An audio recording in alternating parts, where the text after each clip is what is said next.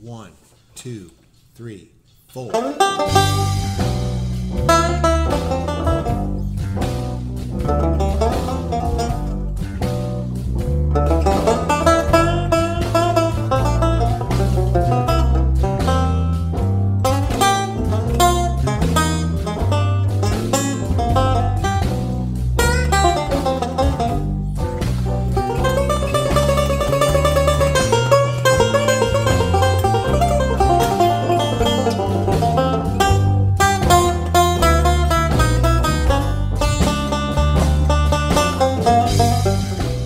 Learning to play blues on your banjo is actually one of the funnest styles you can take on, and for many reasons.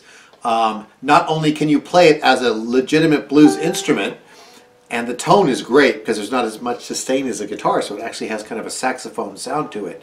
So we don't really try to hold long notes because our notes fade away kind of quickly. After all, it's a bongo on a stick. But more, we use it as an expression to play phrases that have lots of silence.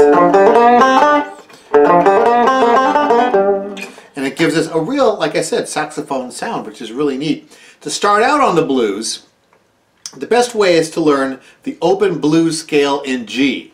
And I'm going to show you that in this lesson, and then we'll show you some sources toward the end of this video where you can get all the scales on the banjo for all the blues keys and be flying around the fingerboard. For now, we're going to start on the open D string, 0, and then press it the 3rd fret, or 3, 0, 3, and do the same thing on the next string over, the G string, 0, 3. So we've gone 0, 3, 0, 3, and they're going to move up to a C note on the 2nd string, which is 2nd string, 1st fret, and then we're going to go over to the open D string, and then we're going to go to the open D string at the 3rd fret, and then you can land on the 5th string, but just to make it nice and gristly, I'm going to do the that same note at the 5th fret on the 1st string. So we end here.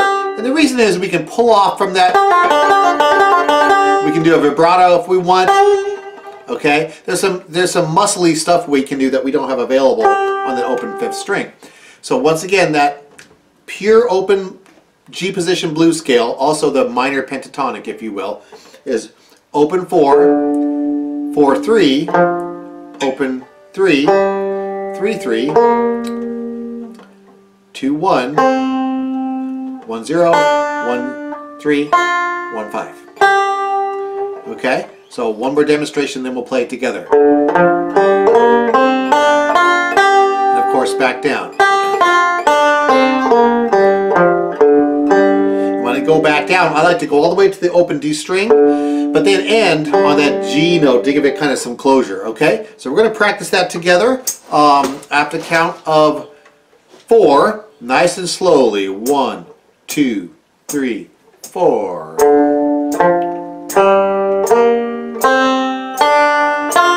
Back down.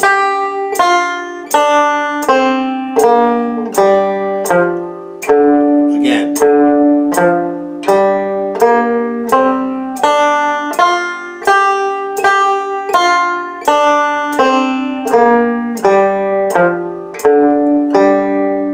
Very nice. Now, let's go ahead and try that with a blues backing track. And this is the cool part about the blues. Yes, you can go to YouTube, type in blues backing track, find something in G, and practice that scale along with the backing track. The sooner you start thinking of this scale as a means to express yourself and say bluesy stuff and not just recite it and ascend and descend, the better. Okay, so here we go, playing that same exact scale in time with our blues backing track. And of course, this blues backing track, as well as a ton of other keys, are available at JamAlong.org. Just go to the search bar, type in 12-bar blues, and you'll see it pop up. 1, 2, 3, 4.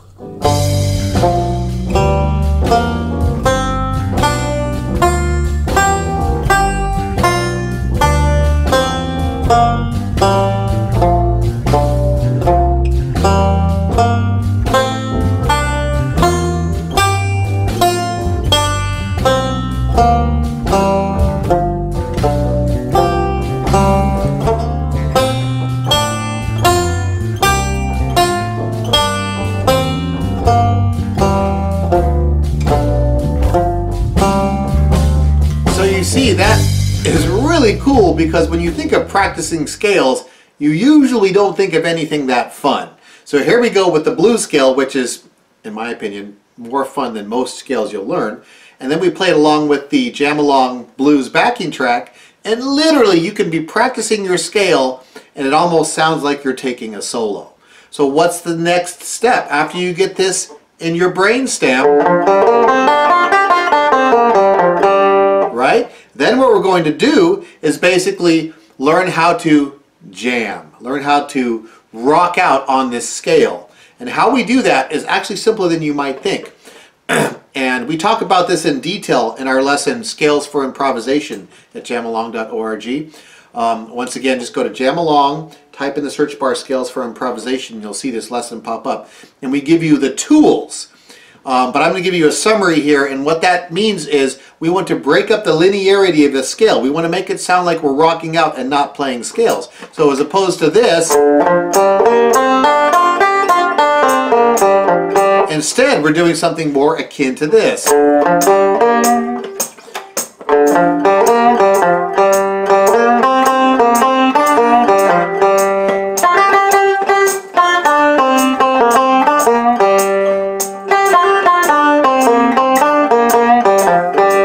The difference between that and the scale is I was adding a couple of elements that anyone, including you, can do within minutes. Okay? The first thing is we have to have a beat.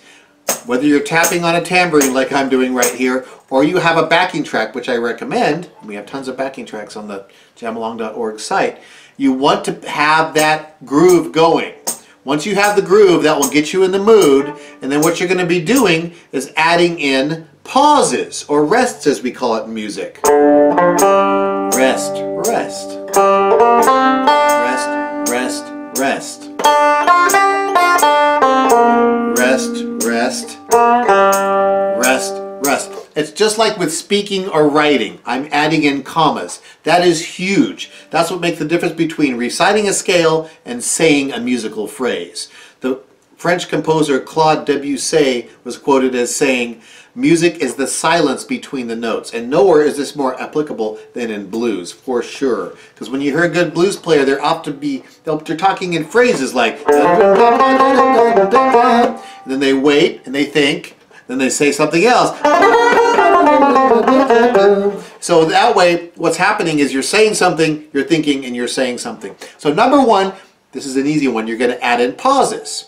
So if you actually run out of ideas and freak out and go rabbit in the headlights, think of it as you're adding rests, and it's actually more musical that way. Okay? The next thing is we want to add in repetition, where we repeat one or two or three notes in a row. It's called a riff. So we would have something like this. Such a great blues trick, man. Once you start putting that in there, you'll automatically sound like you're saying stuff. I don't know why it is, but when you repeat stuff, it's like you're telling something over and over again. You're making a point. You're driving it in. So if I play that scale,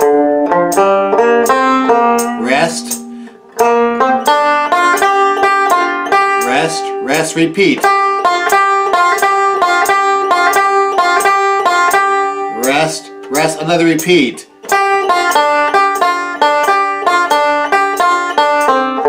Rest, rest, rest, repeat. Just using rests and repeats and you'll already turn that scale into music. It's magical. Remember to always do this with the backing track. Otherwise there's no canvas to paint on. You have to have that heartbeat. Okay? The third thing we're going to add, it's really fun, is simply left hand ornaments, or what we call LHO in JamAlong. So those are the hammers where you pick a note and then slam your fretting hand down to make a second note. So I pick once and slam down. So right away you can see you can add those on the 0, 3, 0, 3 of this scale we just learned.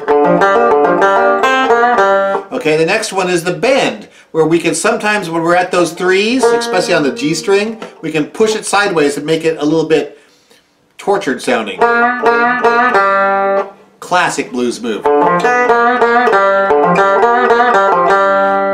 All the day long.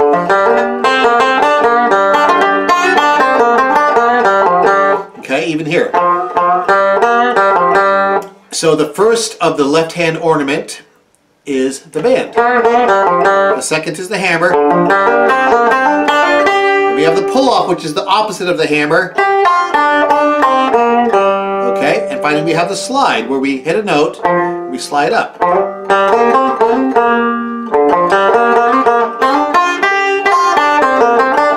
So you combine, of course, the given is having a backing track, then adding rests, doing repeats, and tossing in LHO, left-hand ornaments, and you have blues.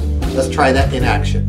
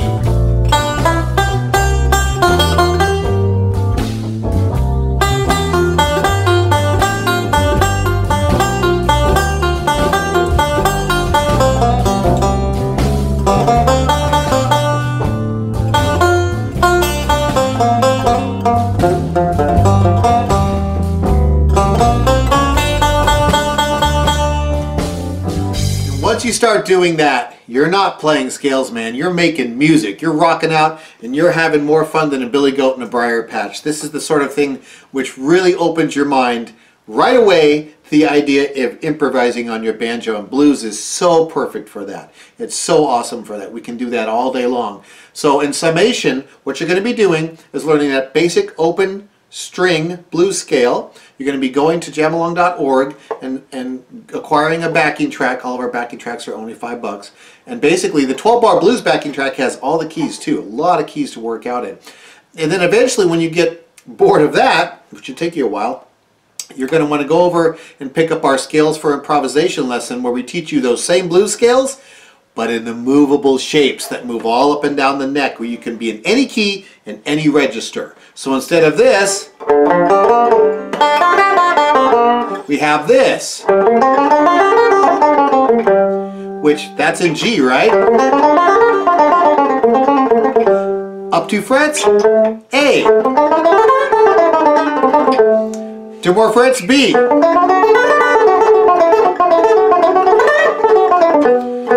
On and on and on, D. E. So once you learn the movable scale shapes, you literally own the fingerboard, okay? It's really, really awesome. Let me give a demonstration of how we might play in the key of G using those movable shapes that we teach you in our Scales for Improvisation lesson.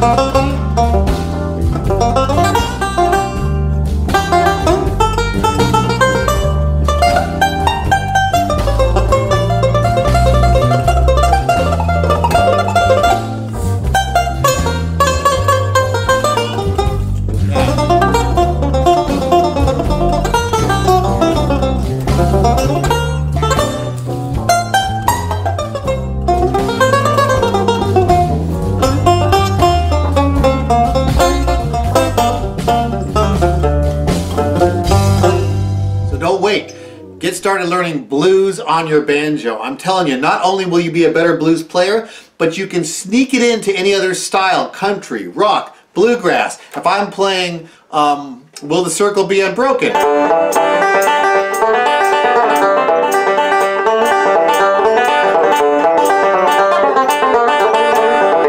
I can throw in that same open position blues scale. Check this out.